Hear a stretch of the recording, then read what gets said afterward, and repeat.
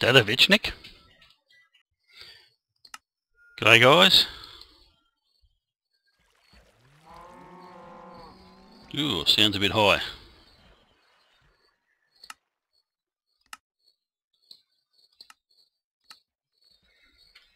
It's only about 6 cows in there, they make a heck of a racket. Rightio, we are going to the sheep farm.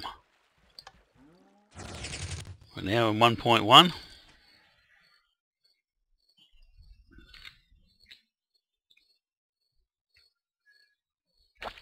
And it's time to see if these sheep regrow their wool.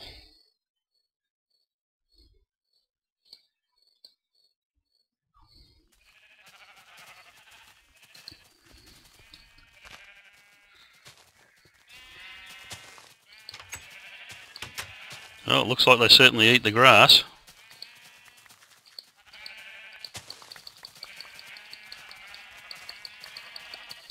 Ooh.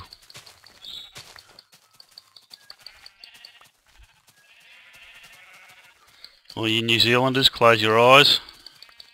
Sight of so many naked sheep, don't you, when you're getting too excited?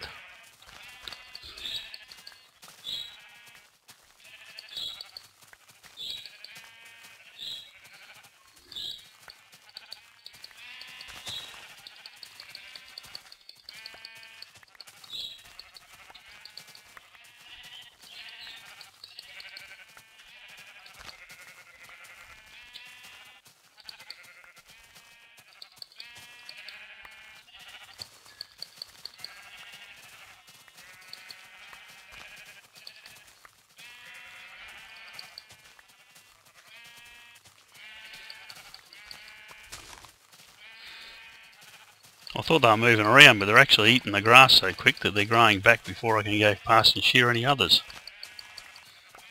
Oh, there you go. So yes, it is working.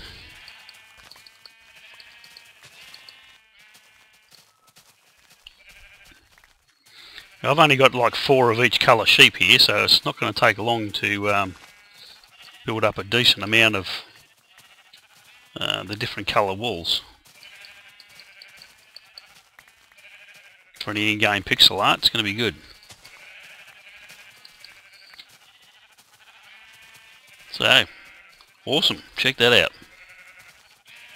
More of some than others.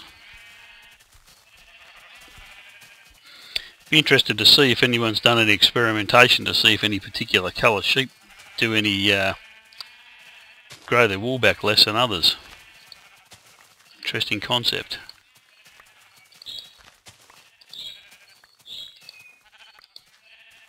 So, awesome. Okay, I'll spend a little bit more time here and see you later. Well, here's something I wasn't expecting. Seem to have had a escapee here glitching out through the fence. To see if I can get this one back. Plan.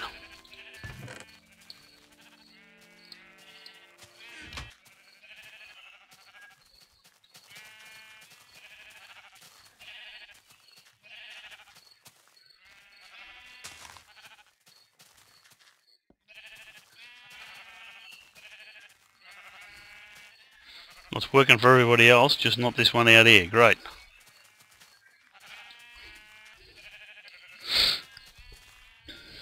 Going completely around the outside here and hope none of the sheep pump me off.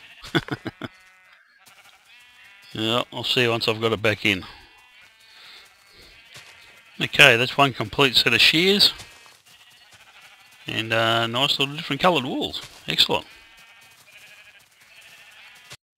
Okay, I've got to light this area over here up better to improve my mob spawning ability. Okay, we've redone all our trunks around here, so I've got now got the different walls where they need to be.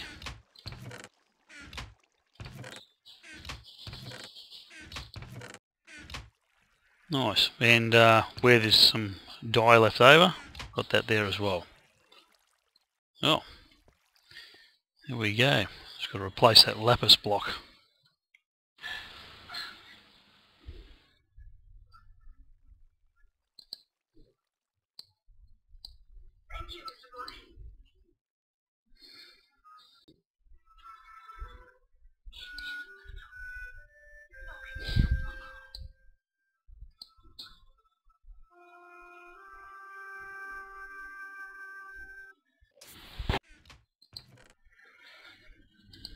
Well, this mob spawner is Enderman friendly. I don't get a lot of them out of it, but I get enough to make it interesting. Well, I have been doing some changes around the place.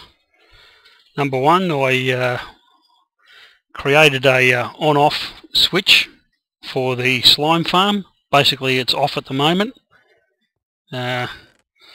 I figure half a trunk of slime balls is enough. I've actually got a few more stacks around other places as well. So this basically goes down through the shaft here. I'll see if I can see it from down here. No. You can just see it up there. Yeah.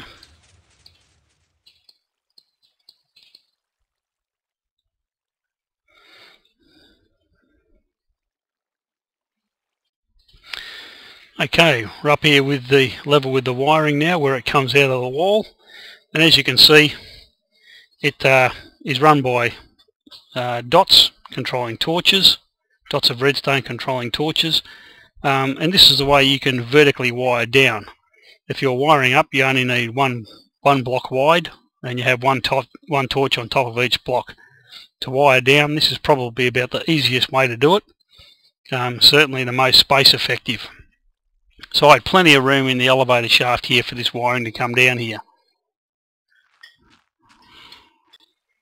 Okay, as you can see, I've turned the spawning pads off with water.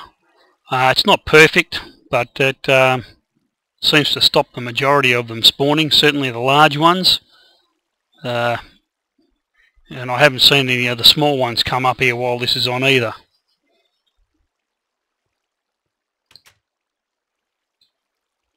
Yeah.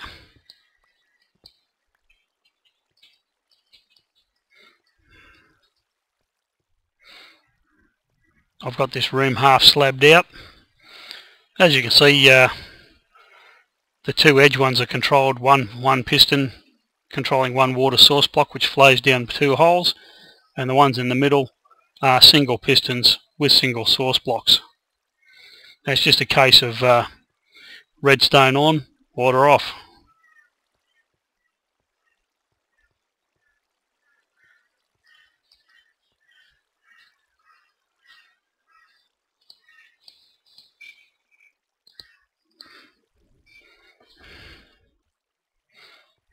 Small mushroom farms around the place.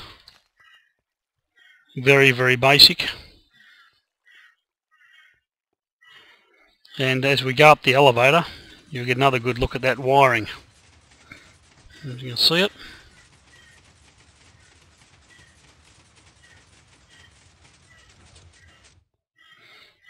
Righto. Okay, what else have I been doing? Well, I was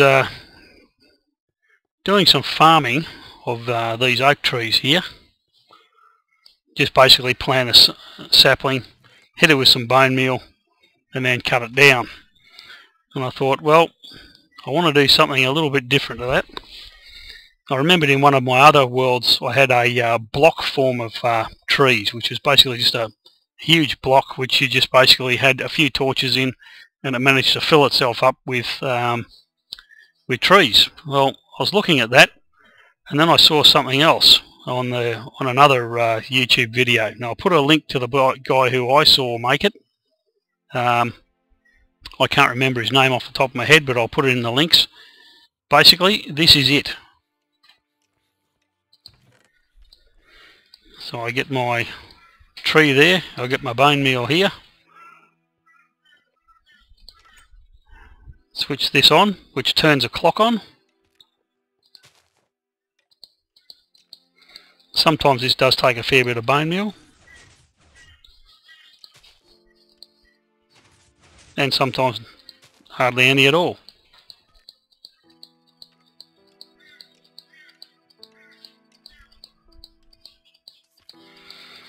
And sometimes it just seems to take forever. Any rate, what this basically does is push the wood from the tree out of the way, and then another bank of pistons push it out. Now it can only push 12 long, so these banks of pistons push it all the way out, as you can see here.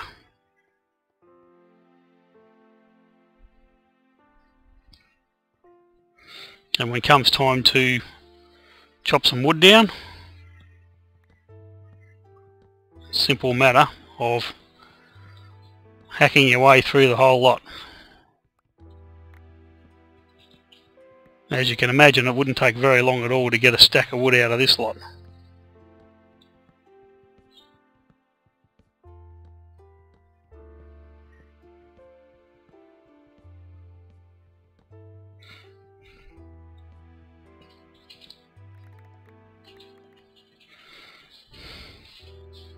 There's a stack and a half already, although I probably already did have some on me. The only hassle with this system is that you don't get many saplings back, so you basically do have to farm other wood at other times to get your saplings back out of it. I shortened the cactus farm in order to fit all that in. This still works exactly the same way. Just go and pick up all your cactuses.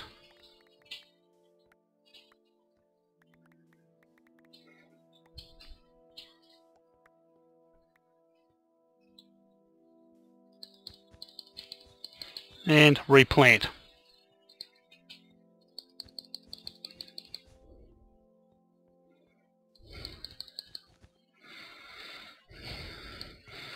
And I've got plenty of cactus as well. I've also got green sheep, so I don't really need them. It's just nice to have. You know, I'll turn this off. That is really annoying. This manages to control the door even though I set it one away. Anyway, the wiring at the back is pretty basic. Now the guy who invented it had a piston clock. I just melt this one because this is one I know how to build, and it's very compact and doesn't involve any pistons.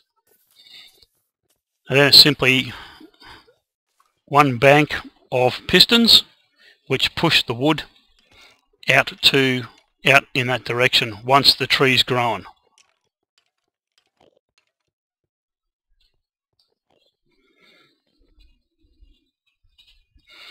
Now there's a repeater on both sides of this block here with an empty space in between. When a tree grows, it forms a link through there and powers up all the other pistons here, which push this along one, and then this bank of pistons push out as well.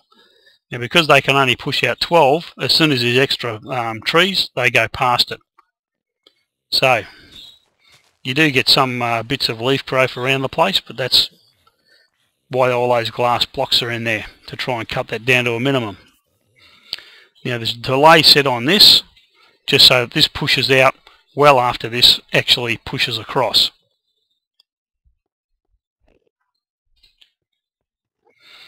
I did have to reroute the wiring on this wheat farm a little bit, but it's nothing too difficult. The end of it.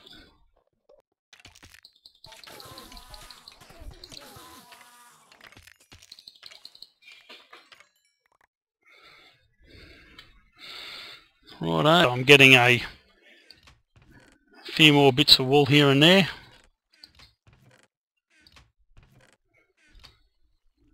Yeah, I'm not sure what it is, but some of the sheep seem to regrow their wool a lot slower than other ones. And I have a feeling that I only have 2 magenta sheep up there, but I'm not 100% sure. I have to go and check that out some other time. Now I saw Automator MC redid his cow farm, and I've got to say his is a heck of a lot smaller than mine is. So I'm thinking very, very seriously about knocking this one down and rebuilding a much smaller version, which is his. Basically his would fit into just this front area and leave that whole back area for something else. Or I could probably push this across a bit. Now the chicken farm, I am going to rip out this maze of wiring.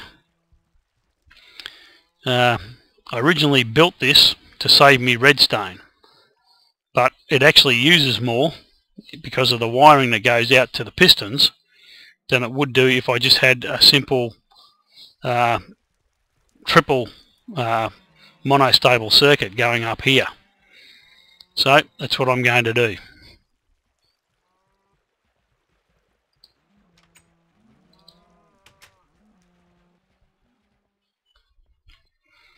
Well, that's pretty much all the changes that I've been doing around here.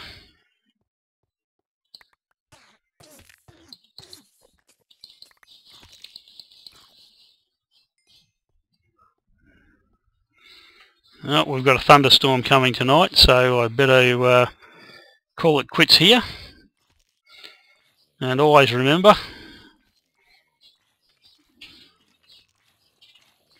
that the hippo has no sting, but the wise man would rather be sat on by a bee. Cheers all.